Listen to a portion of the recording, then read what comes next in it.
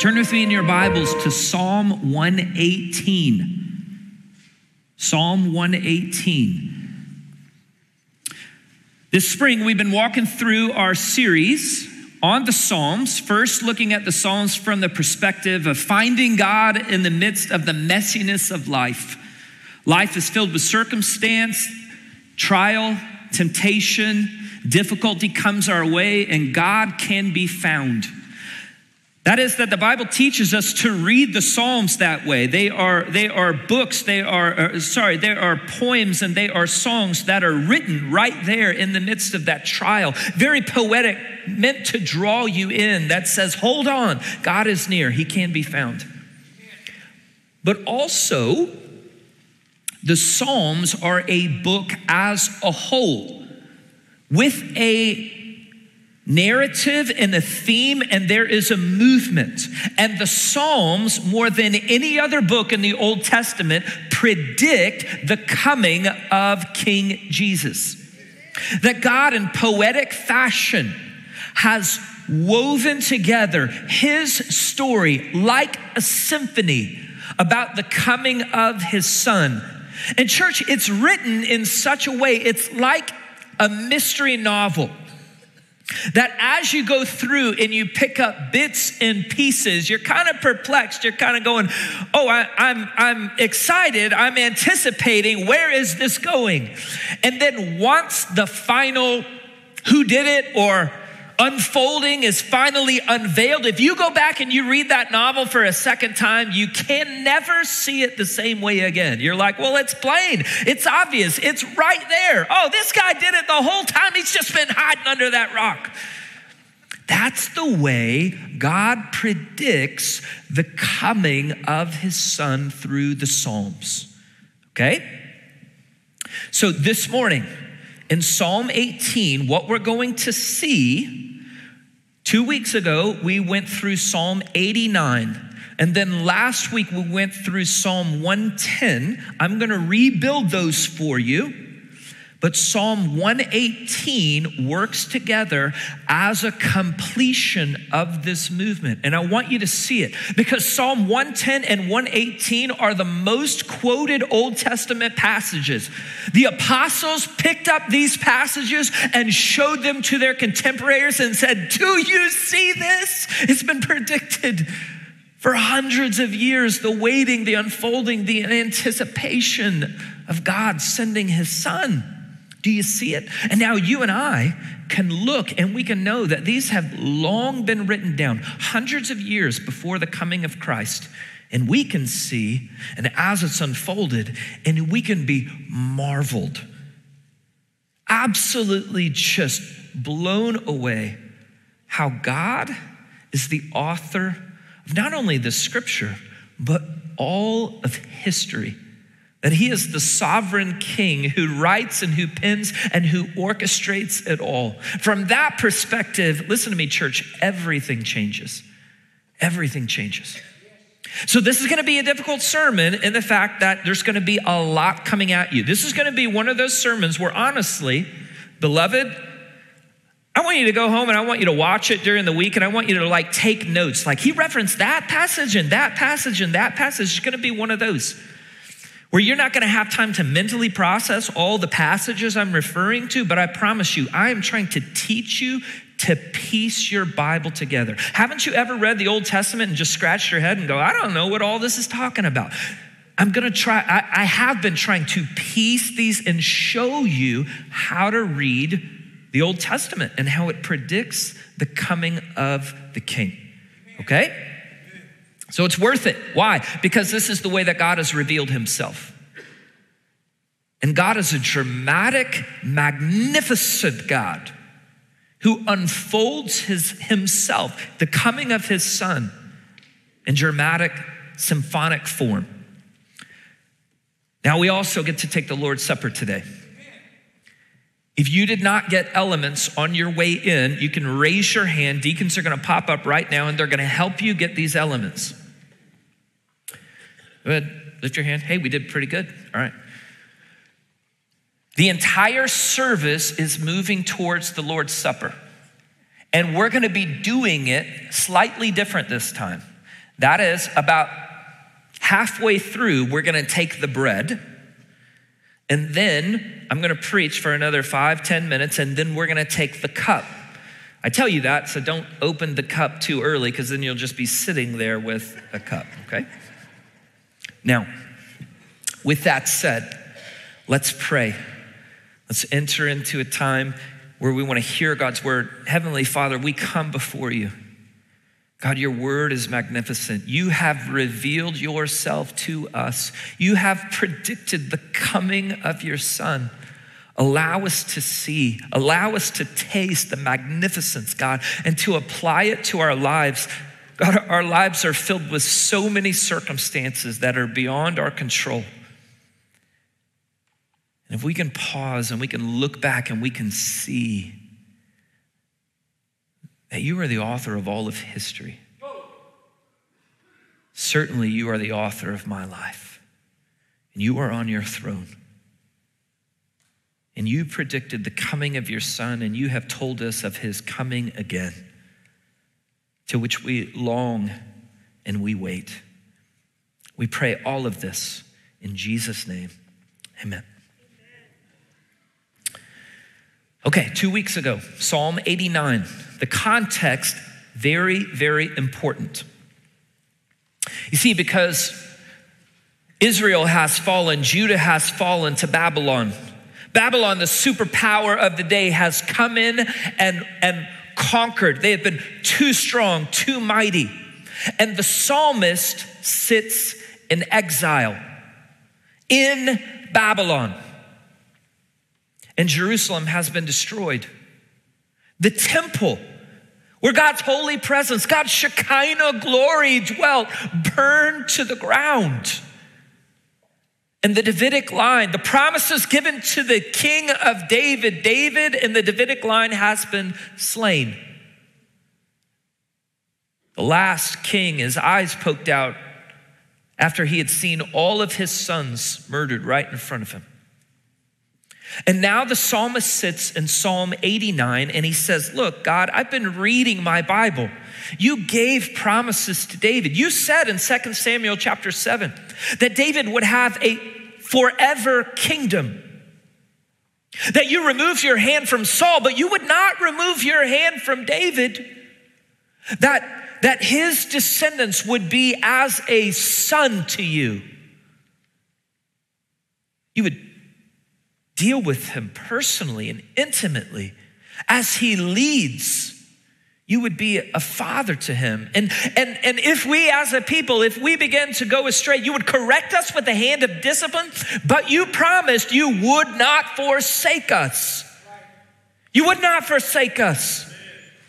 And there the psalmist sits in 89 and he just gets real with God and he says, God, I'm looking around. And it doesn't seem like any of these promises can be true. Jerusalem's destroyed, the temple burned to the ground, David's line slain. How can these promises be true? And then Psalm 89 ends with two lingering questions. How long, O Lord? How long? And where is your faithfulness that you swore? That's how book 3 of Psalm ends, allowing those questions to just sit on your palate, in your mouth, as you wait. And book 4 opens and it doesn't give us an immediate answer. Remember, this is a symphony. It doesn't give us an immediate answer, in part because where the psalmist sits, we still have 500 years before the coming of the Son. And so book 4 as a whole, as a unit, it basically just says, keep waiting. 1,000 years, they're just like a day for God. Can I remind you, God's on his throne, but keep waiting.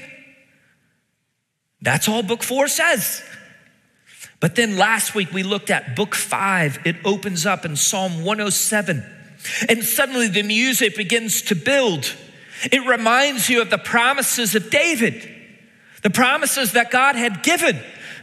And then from David's own voice in Psalm 110, the promises and the king come forward. As David says, the Lord said to my Lord, sit at my right hand and I will make your enemies a footstool for your feet. And then in verse 4, and he swore that you will be a priest forever according to the order of Melchizedek. And we looked at that in its whole. And out of David's own mouth, there is a coming king who is so great that David calls him Lord. And he will be a priest king, uniting the priesthood and the kingly line together. And from David's perspective, right? The promises that are given forth, you look and you realize, wait a second, those promises that have been given to David about a forever kingdom, you know what? Wait a second. There is coming a forever one, a forever king. And Psalm 110 is this magnificent answer to the question that has been looming in Psalm 89. The unfolding of God's movement of history and his promises with Israel. How is it looking like all these things are falling short and the promises begin to unfold? Because there's coming a forever one. And you can see it promised 1,000 years before Jesus ever came. Compiled together in the Psalms 500 years before Jesus ever came. That the eternal one is coming. So that's Psalm 110. I needed to recreate that scene in your mind so now you can figure out how Psalm 118 fits in with that. Here's why. Psalm 107 to 118 is a tight unit. It's a unit. That whole unit is talking about everything I've just described. It climaxes in Psalm 110 with the promise, the king is coming. The eternal king is coming. And then 118 ends that section, that unit. It's the summary psalm. Okay? Does that make sense? It's the summary psalm of this promise that has been unfolded, the question asked all the way back in 89. So there's our context. The psalmist sits in exile. He's in Babylon. Jerusalem destroyed, the temple burned to the ground, the Davidic line slain. But now that the psalmist has the promise of Psalm 110, now that the promise has come, he's filled with so much hope. He's filled with so much joy. Now, Psalm 118 overflows. So you've got it there in front of you. There's two main movements in the psalm. The first movement, verses 1 through 18. There is a collective celebratory call. Oh, verse 2, oh, let Israel say his loving kindness is everlasting. Oh, let the house of Aaron say his loving kindness is everlasting. Oh, let those who fear the Lord say his loving kindness is everlasting. Basically, the psalmist is saying, hey, now that I have the promise, come. Let everyone gather together. Let us all say together, God's loving kindness is everlasting. And then in verses 5 through 8, the psalmist uses the first person and tells a drama. And basically it goes like this. He says, I am surrounded by the nations, and he's on the very brink of death. Right? The cords of death have encompassed him. He is fearful for his very life. Now, remember, the psalmist is figurative. For the collective whole, this is poetry. They are in exile. He represents exiled Israel. He also represents that if he dies, so do the promises given to King David, and the promises to Aaron's line, and the promises for all who fear God.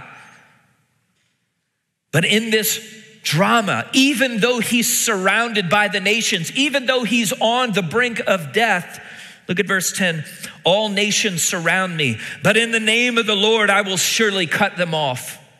And he says that 3 times. In the name of the Lord, I will surely cut them off. And then verses 17 and 18. I will not die, but live and tell of the works of the Lord. The Lord has disciplined me severely, but he has not given me over to death. You see how he's in exile. The nations have surrounded him. It's fearful, it's scary, he's on the brink of death, but he's heard the promises, and now he can say, I will not die. The Lord has not given me over to death. Okay, so that's the end of that first scene. Now this second scene, and this is what I've been building towards, and this second scene, guys, it's so magnificent. I want you to circle it. I want you to burn this image in your mind. This is going to help you piece together your Bible. Because in verses 19 through 29, the psalmist in exile, he has this vision. He dreams of returning back to Jerusalem and back to the temple. He's dreaming of what it will be like. And he sees a parade, a procession back into Jerusalem and back into the temple. Look at verses 19 through 21. Open to me the gates of righteousness, and I shall enter through them. I shall give thanks to the Lord. This is the gate of the Lord. The righteous will enter through it, and I will give thanks to you, for you have answered me, and you have become my salvation. Reminiscent of Psalm 24, when David presumably brought the ark back into Jerusalem, Psalm 24, and he says, open up the gates that the King of glory may come in. This is Psalm 24. As David makes Jerusalem the capital, as David makes Mount Zion the resting place of God, well, God will permanently dwell there and remain there. This is the sanctioning of the temple there. And in Psalm 24, David says, open up the gates that the King of glory may come in. Now, the psalmist in exile, dreaming and looking forward of the return back to Jerusalem and back to the temple, he imagines this parade. And open up the gates. And there he is, and he is with his people. He says, come Israel, come Aaron, come all who fear God. Come, come, come. It's this parade, this procession, and he is a part of it. It's told from the first person. And they go and they enter into the temple. It's my temple. You see it? That's the temple. And there is this procession. Open up the gates, and they come, and he gets to go all the way to the temple, and all are ushered into the, why? Because that's where the very presence of God is. You get to go in. Do you see it? That's how this whole section closes. Verse 29, give thanks to the Lord, for he is good, for his loving kindness is everlasting. You got to picture this scene. Exiled, returning back to the land, to Jerusalem, and back to the temple. He dreams of it. He longs for it. That scene. Do you see how this scene, from the psalmist's perspective, it is future? Do you see how this scene is going to become very prophetic? I mean, in your Old Testament, particularly during those 400 years with no prophets, right? They had this scene burned into their mind. This is a section you need to circle in your Bible. Circle that. Look at this scene. It's the way this whole unit ends. There's the promise of the eternal king, and then this procession back into the temple. Now, look at verses 22 and 23. In this parade, in this scene, this is the statement, the stone which the builders rejected, has become the chief cornerstone. This is the Lord's doing. It is marvelous in our eyes.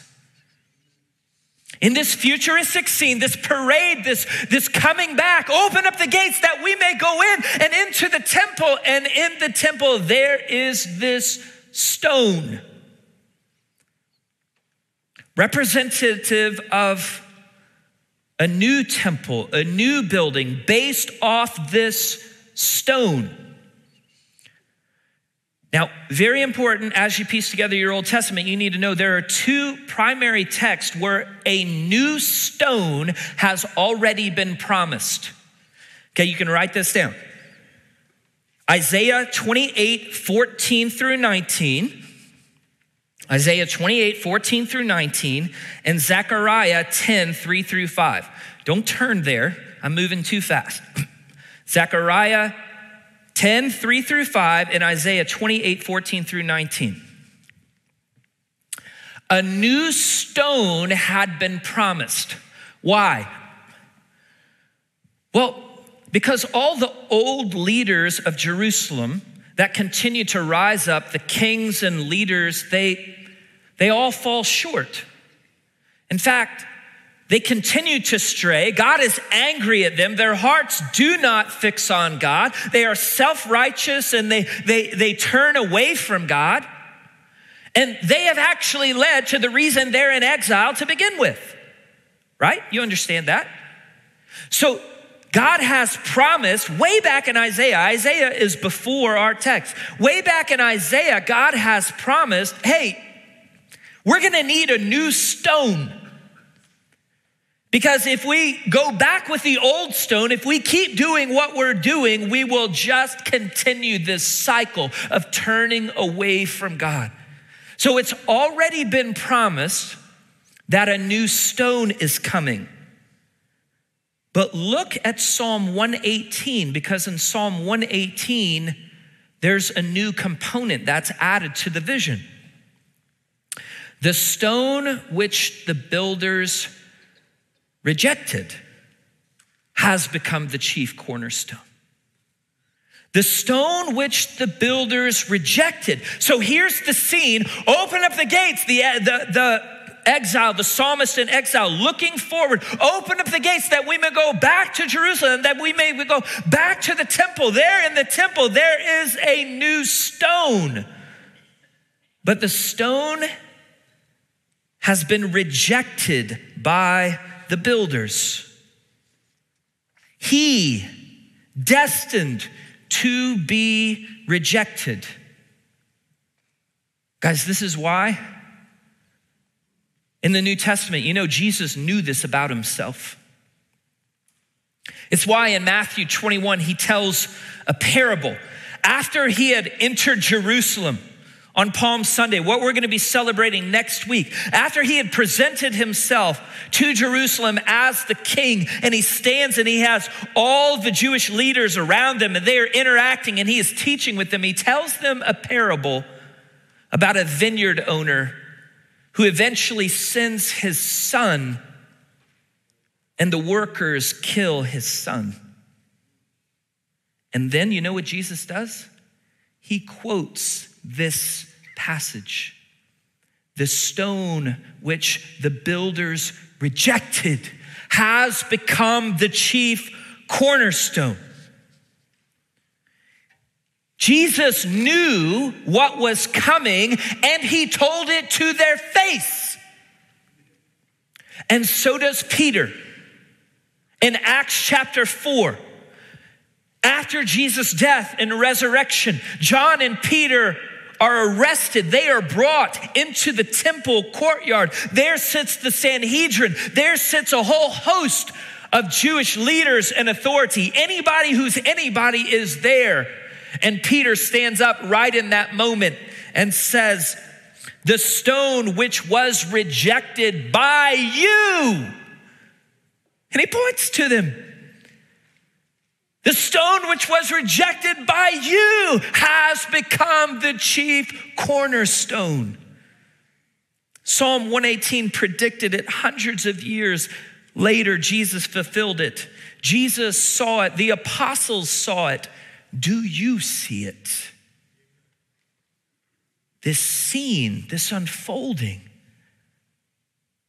The exiled psalmist returning, looking, dreaming about the future return back to the temple.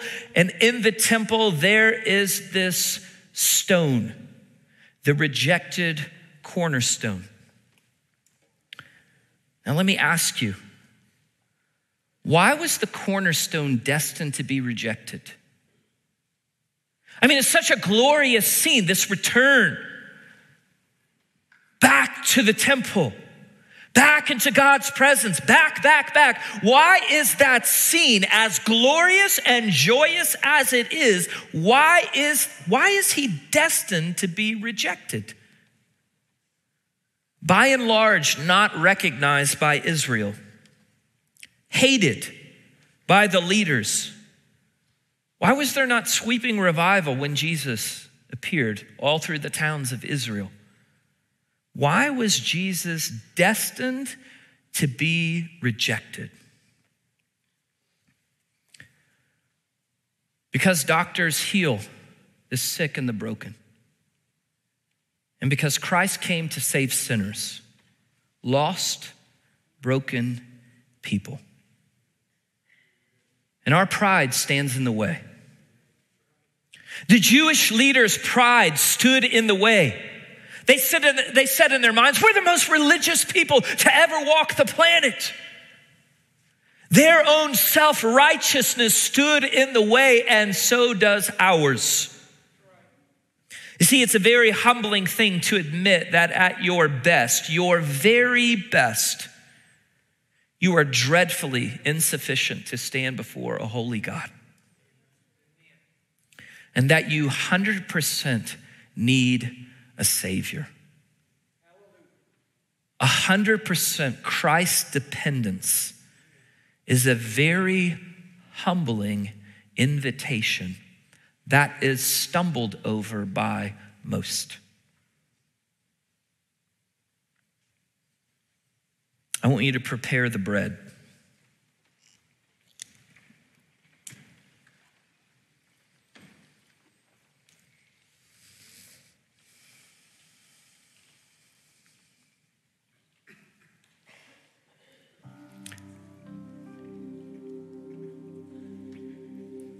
I'm going to give you a little extra time to contemplate this morning.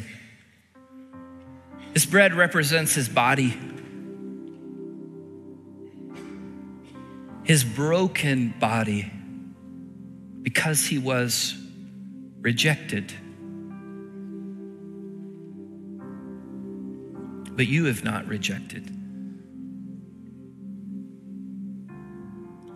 You are willing to say, Jesus, I need a Savior. He who became my sin and was broken on my behalf. He is my only hope, my only trust. His body broken for you.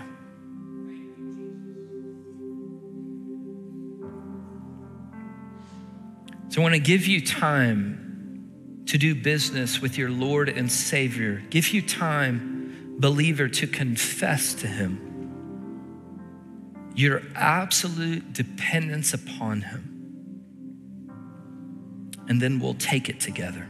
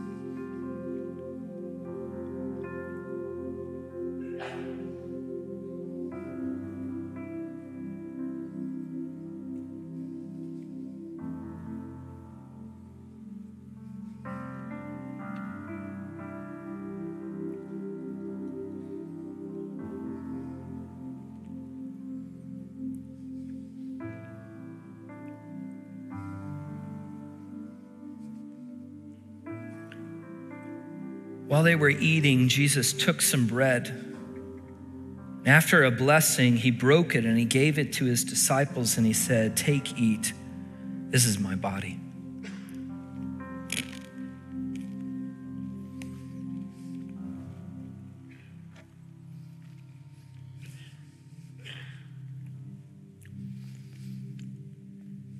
So let's rebuild the scene. The psalmist, sitting in exile, has the dream. He has this prophetic vision. He cannot wait because he now has the promises. There is coming an eternal king, an eternal one. And so he says, "Open up the gates that we may return back to the temple." And there he sees the cornerstone. And so far we've focused on the fact that that cornerstone is the rejected cornerstone. But church, there's another magnificent thread that weaves through the Bible that this psalm predicts, that is picked up in the New Testament. Okay, not only that the cornerstone is rejected, but that when they return, and when you go back and when you enter into Jerusalem and when you enter in and the new temple's there, it's a new temple. I mean, you're like, duh, no, listen. It's a new temple built off the new cornerstone, built in a whole new way. You see, when they came back from exile, 500 years before the coming of Christ, they rebuilt the temple, Zerubbabel's temple. You can read about it in Nehemiah and Ezra. But that temple, the Shekinah glory of the Lord never went back and entered into. And that temple, it had all sorts of problems and it went through ups and downs through history. And Herod came along about 40 BC and began to rebuild, Herod the Great. And there was about a 46-year period of time where there was a rebuilding, a reconstruction, made it bigger and larger and more magnificent, that temple. And that was the temple during Jesus' time. But you know what? In John chapter 2, after turning over the tables right there in the temple courtyard, and he's surrounded by all the chief priests, by all the leaders there in Jerusalem, and they say, "What are you doing?" And he now has their attention. You know what he says? "Destroy this temple, and I will rebuild it in 3 days." Amen. They laughed at him. They said, "You're not making a lick of sense. It took 46 years to rebuild this temple. What are you talking about?" And the disciples give a little, he's talking about his body. He's not talking about the construction. He's not talking about brick and mortar. He's not talking about stones. There is a new temple coming. And it's why in 1 Peter chapter 2 picks up this same passage in Psalm 118 and says, "Church, don't you understand? You are the new temple. You are a living temple. You have been built upon the chief cornerstone. It's a new temple. We're living. We need a new temple. We can't go back to the old temple. Don't you understand?" If the psalmist sits in exile and he sees this vision and he says, "Open up the gates that I may come in." If we just go back to the way that it was, how do we not end up with the same self-righteous results? But the psalmist sees something that is so magnificent. It's the unfolding of the rest of the New Testament. It's the promises that are given to us that you and I are a living, breathing temple, that he has ripped out our heart of stone and inserted a heart of flesh, that the Shekinah glory, the presence of God, is no longer in a building in Jerusalem on the other side of the world. Rather, it is in his people. And that you and I, we gather together on a Sunday morning. Wherever the gospel is preached and wherever his people show up, you and I gather together and we are the living temple Don't you see the promises as they begin to unfold? The psalmist looks forward and he doesn't just see the rejected cornerstone. He doesn't just see the old temple rebuilt. He sees something completely magnificent and new. And the Old Testament saints, they longed for our day. They longed for our day. So I want you to prepare the cup.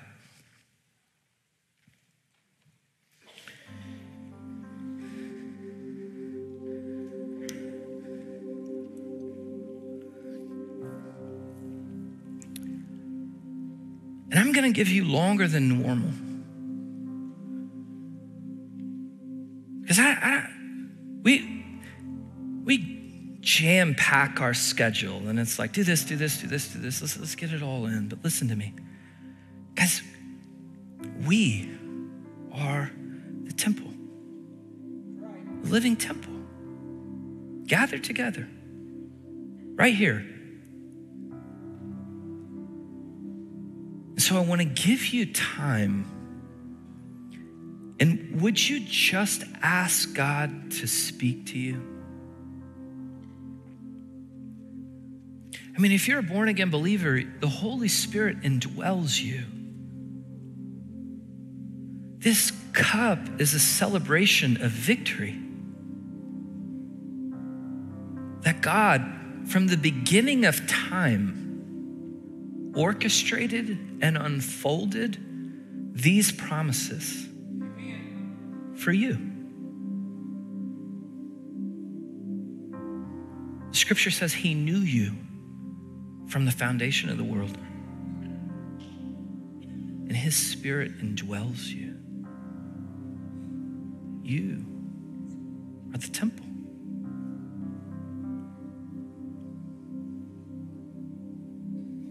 Jesus, would you speak to your people?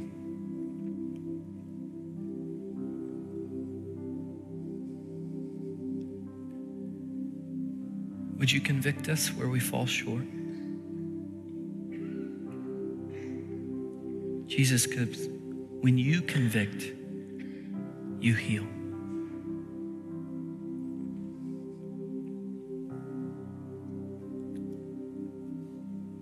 Jesus, would you lift our heads?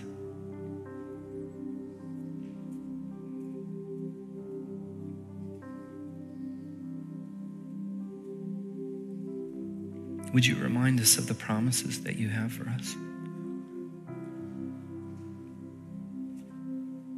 For our lives?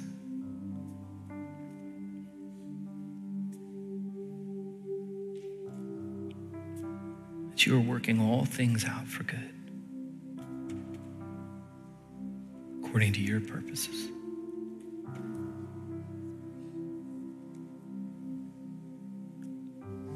Speak to your people, Jesus.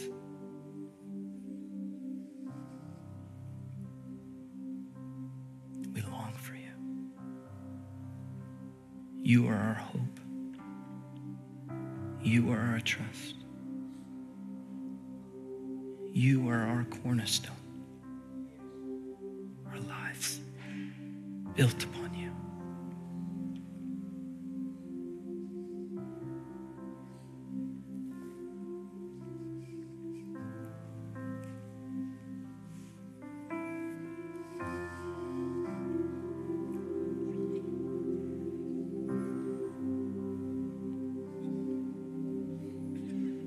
And when he had taken a cup and given thanks, he gave it to them, saying, "Drink from it, all of you. For this is my blood of the covenant, which is poured out for many for the forgiveness of sins."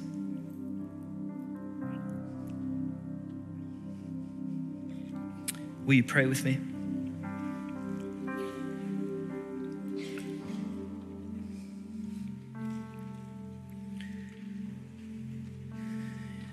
King Jesus, forgive us. Forgive us when we take lightly the gathering of your church. Forgive us when we take lightly the privilege to come to you in prayer. that you allow us to come before the King of Kings and Lord of Lords and enter into the throne of God Almighty and lay down our burdens and our petitions. Forgive us, Jesus, for taking that so lightly.